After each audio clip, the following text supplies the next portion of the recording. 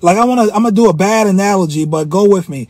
If you ever watch National Geographic, or how animals, they watch those animal documentaries, a lion will be studying his prey for quite some time.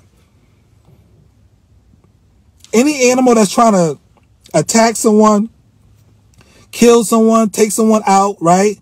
And I'm saying metaphorically, I'm not talking about somebody actually getting killed.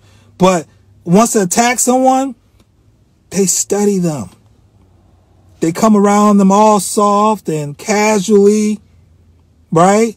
They walking behind them. They walking in front of them, walking on the side of them. And then what happens? They eventually just go in for it. And that's what toxic men are doing with a lot of you ladies. They watching you. They coming around you. They got the nice suit on. They got the nice hat, nice glasses. I ain't talking about me, right? Nice glasses, right? They got the blazer. They got the nice shoes. And they walking around you.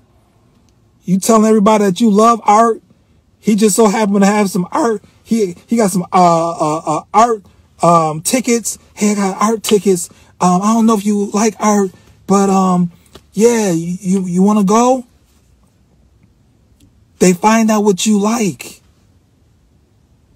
They find out what you're into.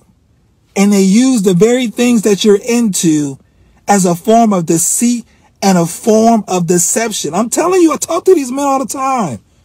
They ain't in my circle. I call them out, I'm like, man, you wrong for that. He's like, hey, man, she eating it up. As soon as they use that weapons of mass destruction, is what I call it, to get over on these good-hearted women, soon as they use them up and make them bad, turn them bad, they move on to the next one. Victim